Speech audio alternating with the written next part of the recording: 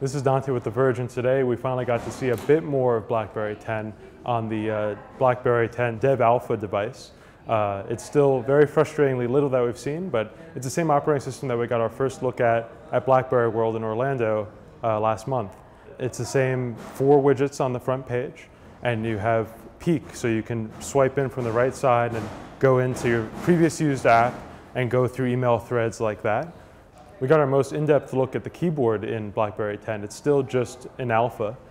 We're not sure how far along the keyboard itself is, but in case you didn't catch at BlackBerry World, it has a predictive type system. So for example, if you say, "I will be there," you type in the T in there, and it will know that you want to say there, or it will guess that you want to say there. And you just do a quick swipe in from T up to the top of the screen, and it'll pop that word in there. It's a pretty intuitive system. All the gestures make sense. You swipe back on the backspace key to delete the last word.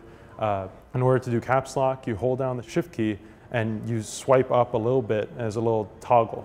And to choose between different symbols, there's a symbols key as we've seen on most keyboards around, and you have 2 different options there for more symbols if you want them.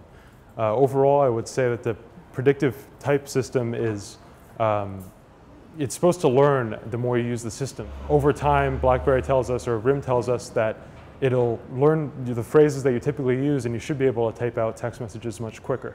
It's a complicated system in that it's 2 different ways of thinking.